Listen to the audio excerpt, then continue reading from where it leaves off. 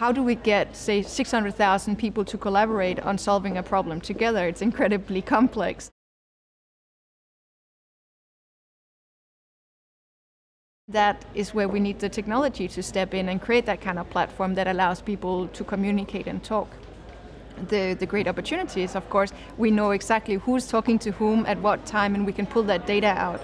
And if we can analyze this in a way where we can really test what kind of collaboration is leading to the best kind of end results that is really solving the challenge that we set up in the beginning, we can start operating in a much smarter way, in the way that we look at social challenges like poverty, like the refugee crisis, but also very local problems, looking at how do we make more livable cities, how do we increase happiness in cities.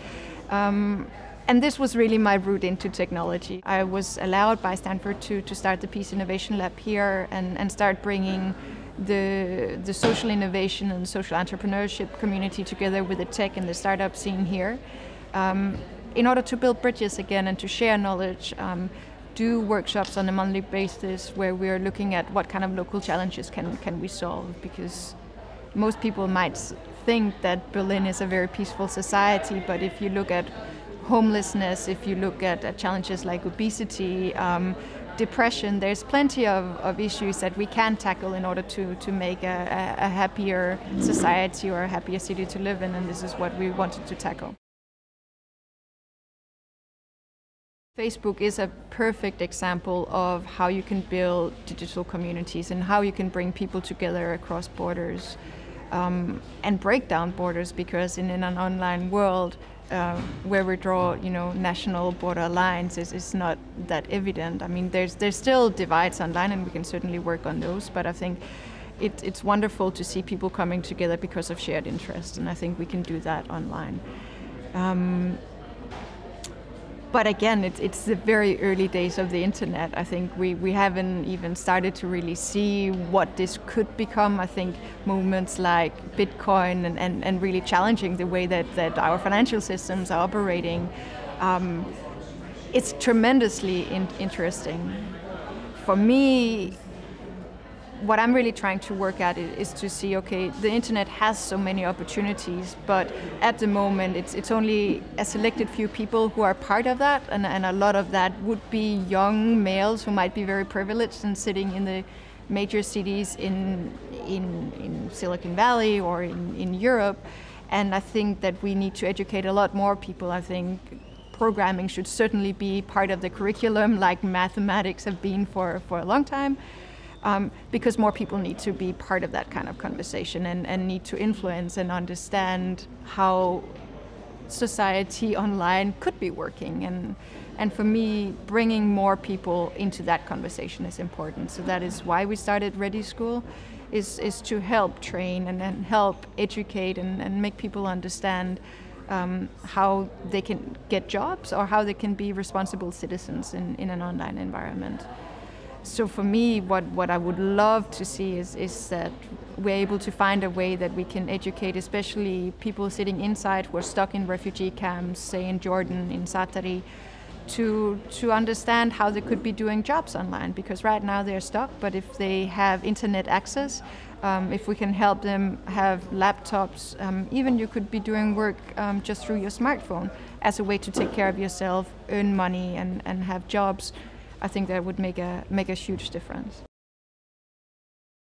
So we started officially with 42 students in February 2016.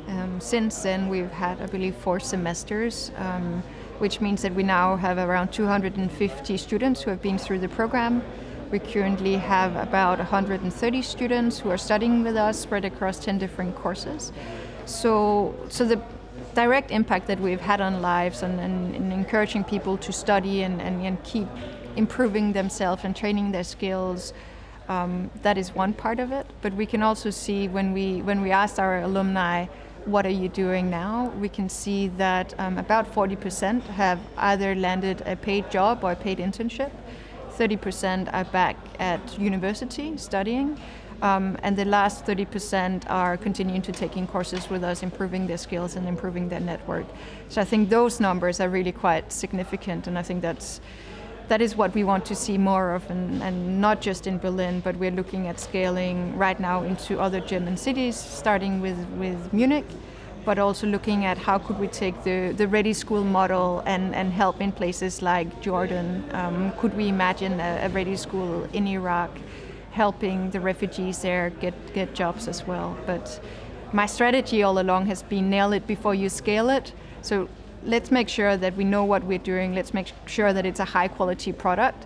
When we know what the dynamics are, that it's also financially sustainable, then it's the right time to scale. And we're just there now, which makes the future very exciting. We have Hiba and Hadir, two of our Egyptian female students, who came to us and were really quite shy and started studying with us, and then they have now become mentors and actually teaching digital skills to elderly people, so Germans who are struggling to know how to use their mobile phones.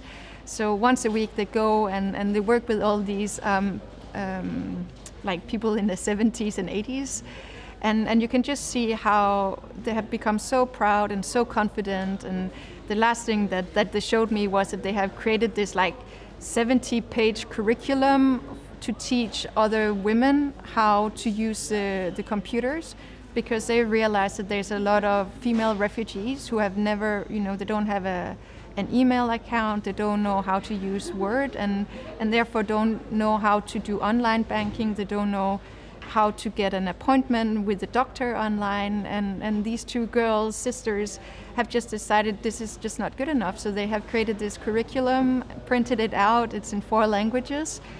And we never asked them to do it. They just saw the opportunity, they saw that there was a need, and then they set out to do it. And I think it's just tremendous to see that, and I really like this approach. And it's what we're trying to instill in all our students is pay it forward, help others, and only that way we can really, get to everyone.